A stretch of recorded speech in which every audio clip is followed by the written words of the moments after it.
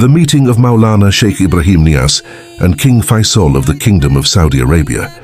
King Faisal of Saudi Arabia was the son of King Ibn Saud, the founder of Saudi Kingdom, also known as Abdul Aziz. King Faisal succeeded his elder brother King Saud, who ruled from 1953 to 1964. In 1963, King Faisal met Shaykh Ibrāhīm Niass in Makkah, asked him to help him pray to Allah so he can be the next king. Shaykh Ibrāhīm Niass said, "Inshallah, so shall it be," and they both prayed together on that day. In November of 1964, King Faisal was selected above his brothers to become the King of Saudi Arabia. In 1965, he met Shaykh Ibrahim during Hajj and offered him a blank check and told him to write any amount of money.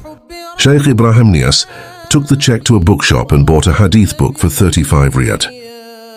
The king was surprised and said, "Ya Shaykh, I see you don't care about this worldly life."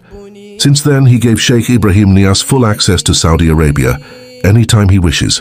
Then he paid him with a surprise visit to Senegal. Maulana Shaykh Ibrahim Niass was the first and only African scholar to be visited by the King of Saudi Arabia in his abode in Medina Kaolack, Senegal. Shaykh Ibrahim Niass served as the Vice President of the Muslim World League with King Faisal as President. He is a founding member of the World Muslim League. His successor, Khalifa Sheikh Mohammed Mahi Ibrahim Niass, is presently a member of the Supreme Council of the Muslim World League.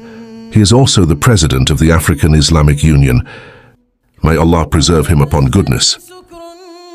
May the Almighty increase His mercy on Maulana Shaykh Ibrahim Niass.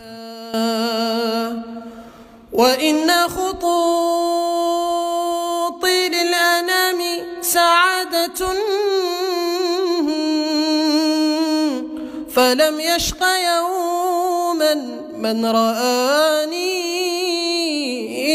وخطيا